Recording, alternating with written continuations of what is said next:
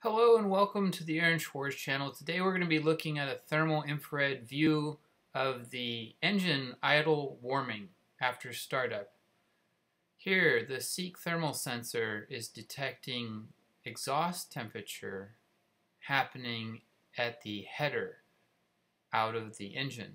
You can see the hot exhaust gases heating that down section of the pipe.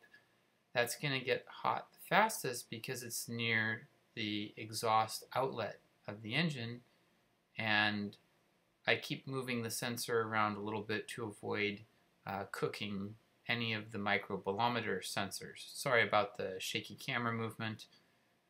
If you're pointing an IR camera at an extremely hot object, it's okay to move the sensor around as you avoid toasting any of the individual bolometer sensors. Essentially, a FLIR infrared thermal sensor is nothing more than an array of tiny heat-sensitive sensors arranged like a CCD or CMOS sensor in a digital camera, or like the retinal cones in your eyeball, and it converts the incoming thermal IR heat light into electrical signals, which are differentiated by the software and colorized, represented with this heat map depiction. So brighter red color towards white is hottest, and cold dark towards blue is coldest. Now that dark image in the front, the top left corner, that is a 3-row Kitaco oil cooler, and we can see the green color creeping in from the left. That's where the hot engine oil enters the aluminum finned radiator assembly, and gradually over the engine idle warmup, had it just on its kickstand idling, the fuel mixture automatically leans out, and we can see the exhaust temperature increase, and the engine oil, this is an air-cooled engine, the engine oil is pumped through this 3-row oil cooler and begins the heat exchange process. An oil cooler like this is absolutely essential if you're going to tune the Grom engine. Cooling the engine oil greatly enhances the life of the engine by improving the lubricity properties of the oil.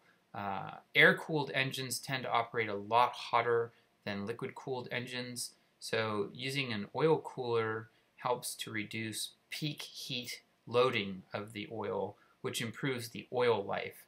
The Kitaco clutch cover kit also includes an oil filter, and that oil filter helps to screen the oil with the microfine filter to clean up any kind of blow-by product that accumulates, kind of like plaque does in the arteries of someone with cardiovascular disease or coronary artery disease.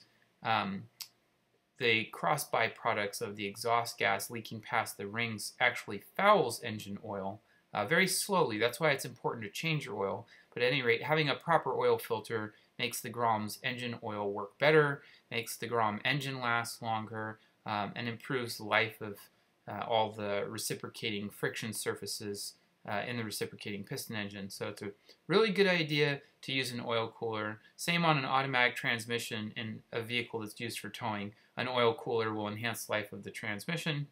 The same thing is true of an air-cooled piston engine like the Honda Grom SF engine. This is a 2019 Honda Grom SF with around 2,000 miles on the odometer, and I upgraded the engine. It's now making around 12 horsepower using a wideband tuner, a power commander, cold air intake, a full stainless steel exhaust, and the Kitaco clutch cover. And here it is towards the end of the warm-up. Here we can see the engine in normal visible light. Test conducted around 60 Fahrenheit. This one's been a long time in the making. One of the last additions is this EZ109 oil valve. This enables a toolless oil change. No torque wrench, no special adapter. You just open the valve, drain out the old oil, close the valve, and add new oil. Super cool, huh?